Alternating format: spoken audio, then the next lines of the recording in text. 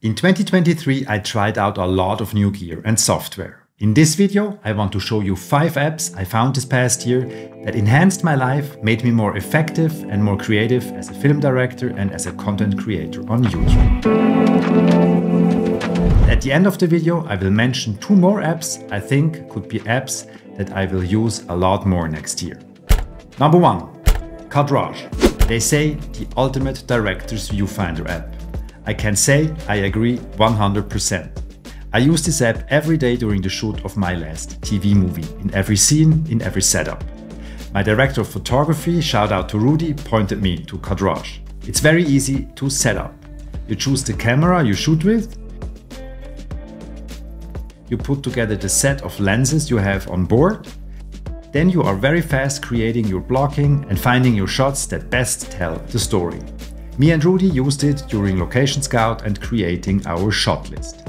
You can take photos in the app and you get all information you need burned in.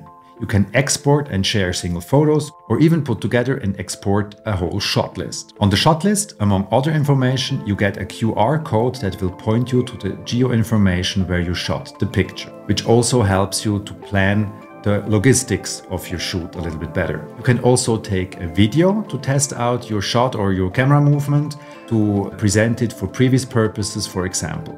At the end of the video, you get all necessary information, including the geo QR code. And there is a widget available, so you can launch the app directly from your lock screen. Cadrage, an app I will use in all my fiction projects in 2024. Number 2. Notion, an overall project organization tool or platform.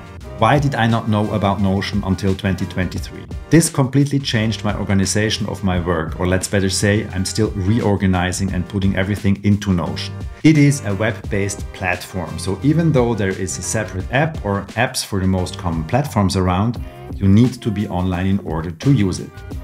I started using it when I first started organization of my YouTube channel. I very quickly realized I could expand it to all the fields my company works in.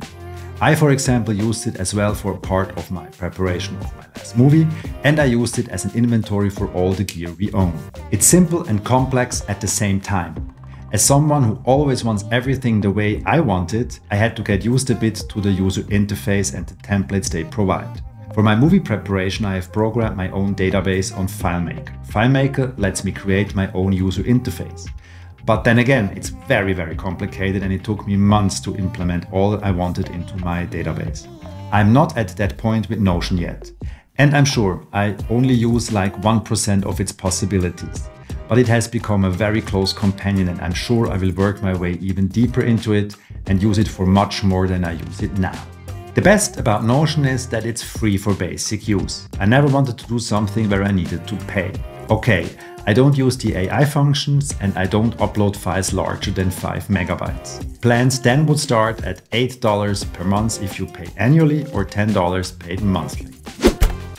Number 3. The Blackmagic camera app for iPhone. What a game changer. Your iPhone turns into a Blackmagic camera. The user interface looks almost exactly the same. Some of the great features are manual shutter settings in speed or angle, manual ISO settings, several manual settings for audio, the possibility of grids and scales, the possibility of adding custom LUTs, the possibility of recording Apple Log in different ProRes qualities and even HEVC or H.264. With the Blackmagic camera app and yes, the iPhone 15 Pro Max, my iPhone is a really good alternative backup camera if I need something light and easy to handle. The files the app provides are amazing. I had a fantastic time grading them. I did a video about Apple Log where you can see the results and I go deeper into the app. I linked the video on the end of this video. The Blackmagic camera app is definitely an app I will use a lot in 2024. By the way, if you're enjoying this, please like and subscribe and follow me on Instagram, LinkedIn, Twitter, X and TikTok. I'll always post additional content to my YouTube videos there. Number 4. Plotter, a software for screen and novel writing. They say, outline faster, organize smarter, turbocharge your productivity with the #1 visual book planning and story Bible software. And I can say yes, it's true. I am a film director first and foremost, but I have my own stories I want to tell and I need to write them down. And I always struggle with where to start. A friend of mine, shout out to Mark, pointed me to Plotter. With Plotter, you can visualize your plot points, or better, your story structure. It's the old index card system, but this time it's digital. And for me, it's easier this way because I write faster on a keyboard than by hand, and I can take it with me wherever I go. The cool thing about Plotter is that you have this matrix where you can see it horizontally or vertically, and you can arrange it whatever way you want. You can have different timelines for characters or for your overall structure. Past year, I was able to outline a feature and I was able to structure the first season of a series for a pitch deck I presented. This method made me much faster and I feel my outlines got easier to read for others. I'm a very convinced user of Plotter and I'm sure I will use it a lot in 2024 as I have some stories and screenplay ideas twirling in my head. Number 5. Letterboxed. They call it a social network for film lovers. I call it the platform for film nerds. It's IMDb meets social media. You can track the films you have watched, save those you want to see, and tell your friends what is good and what they can skip. As a total statistics maniac, I love that I am able to have a diary with all the stuff I watch and get statistics about everything. The picture editor of my last film, shout out to Johannes, showed me the platform. I spent a few days filling up my diary with not all, but I hope most of the films I have seen since around 1980.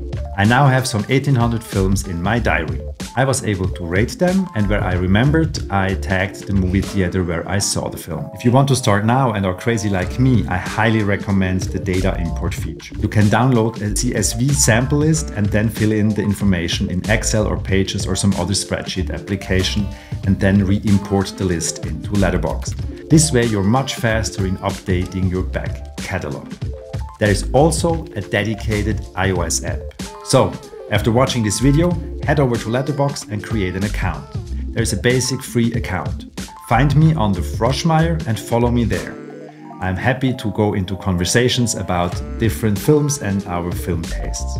There are some other filmmakers on Letterboxd you can follow, a certain Martin Scorsese for example.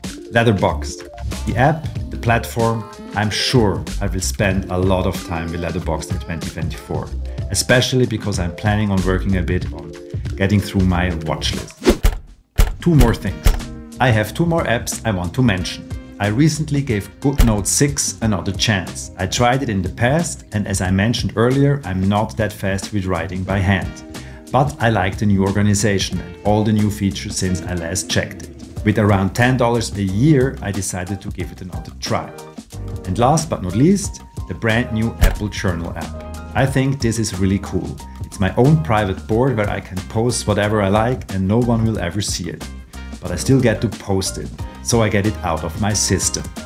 These are my 5+2 app recommendations. If you want other recommendations, for example how to best shoot pictures of a city skyline at night, check out this video. Or check out this video for some Leica content. Stay curious!